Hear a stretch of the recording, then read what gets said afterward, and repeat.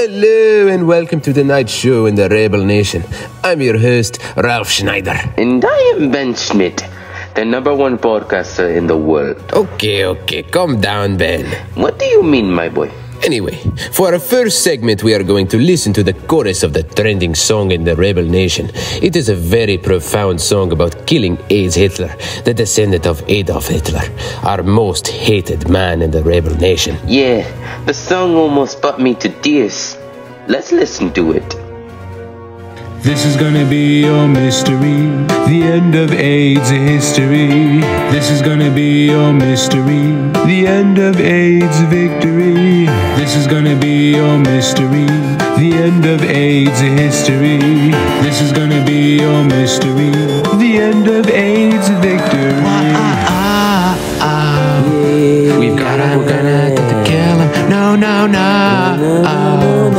Keep running, we're coming. We've got him, we're gonna kill him. No.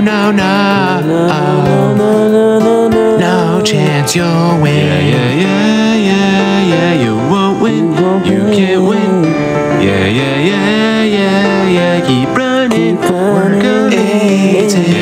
Yeah. You won't win. You can't win. Yeah, you're gonna die, AIDS Hitler.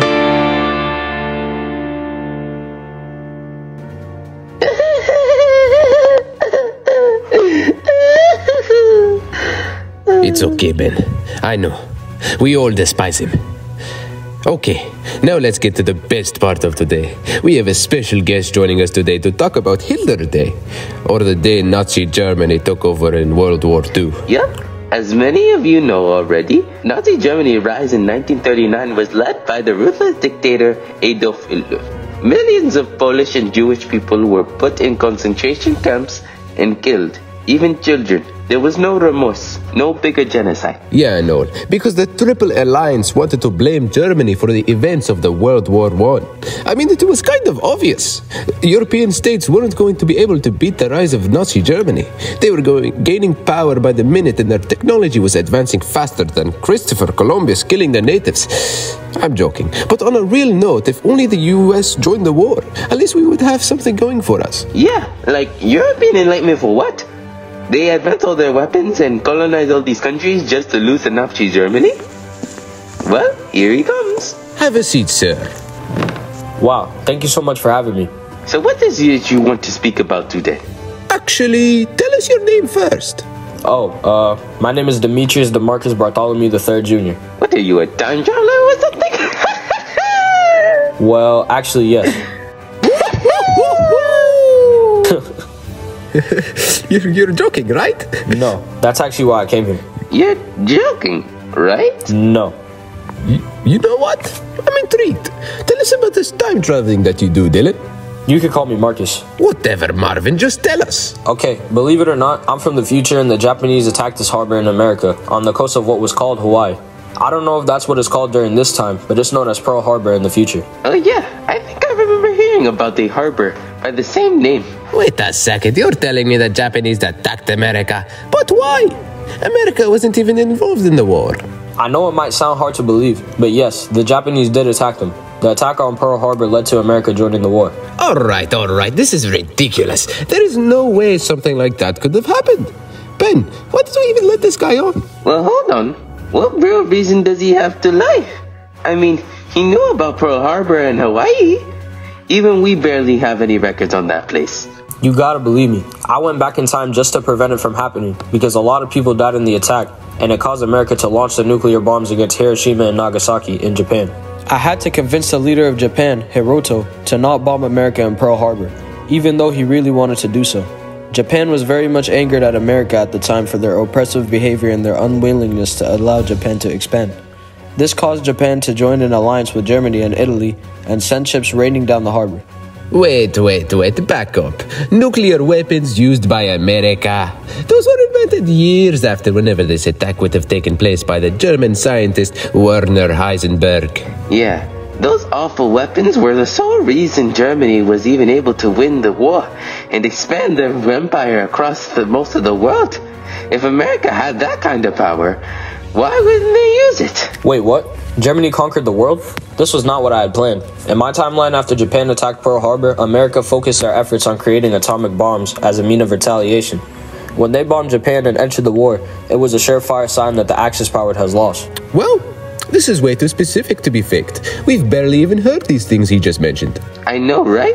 I have no idea what he's going on about. He sounds like he's being honest. The confusion in his voice is hard to fake. Okay then, Marlin. We'll hear you out. So how exactly are things going in your so-called timeline? This is a lot to process. This isn't what I had in mind. Snap out of it. Get yourself together. We have questions and we want you to answer them. Yeah, sorry. So after the US joined the war, Germany and the rest of the Axis powers lost shortly after. Hitler killed himself and Germany faced even more repercussions than they did following World War I. Nowadays, there's hundreds of different countries and nations all around the world, with America being one of the strongest and most influential. Wow, that sounds great. Wait a second. You're telling me by you going back and preventing this attack on Pearl Harbor, you created the hellscape we now live in? Are you serious? Wait, please. I'm sorry. This isn't what I wanted. I wanted to stop the bombing of Japan because of how many unnecessary deaths it caused. It led to the USSR and America producing thousands of nuclear weapons, which could be sent out at any moment to essentially destroy the world with the press of one red button. I never could have expected all this. Alright, calm down, Ralph. He seems sincere.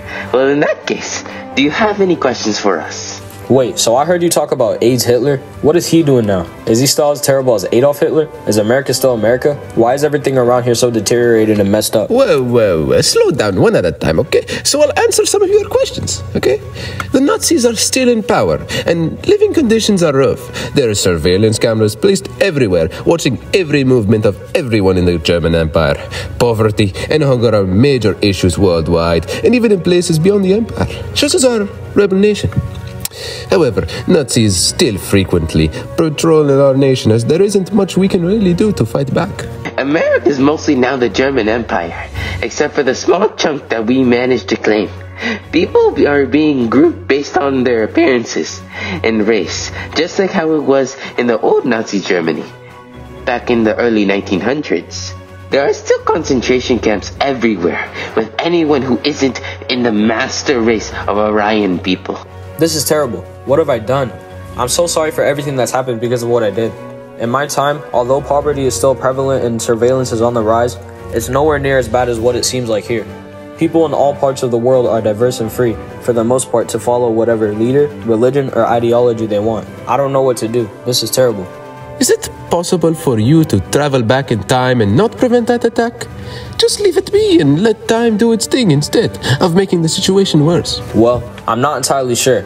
Time travel is a difficult technology and it's very new, and I still need palladium to start it up, and I have no idea how I'm going to get it. I'm not entirely sure what could happen, but I suppose anything is better than this hellhole. The time machine is in the back. I could show you how it works and maybe how you two could help.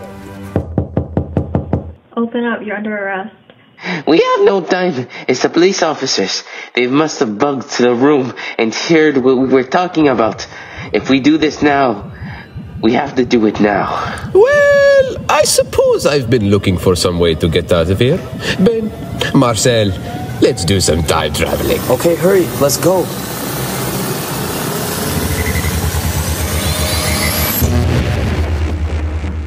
We're breaking down the door. Wait, where'd they go? They disappeared. Hurry and search their premises. Roger that. Have you found the rebel hosts? Those traitors must be found and punished effectively and immediately. Trying to tear down the legacy of the Nazi Party is an unforgivable act. Yes, and it was stupid of them to televise their wrongdoings. Haha, yes. Finding them will be like taking candy from a baby.